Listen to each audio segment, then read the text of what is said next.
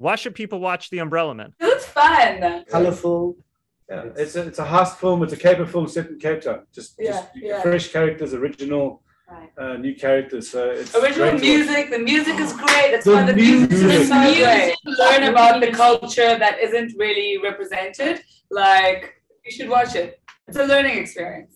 With the actual script, like, we knew when we were shooting it, when we finally got to shoot it, we knew that we were making something special. You could feel it on set. You could feel it. And we were all so invested in every single person in this film, and the crew as well was so invested. So we knew we were making something special. But I think that the response and the reception of it has just pushed it so much further up. Like, we love the film, but the fact that everybody else loves the film as well and wants it to succeed, especially here on international waters, it's been unbelievable.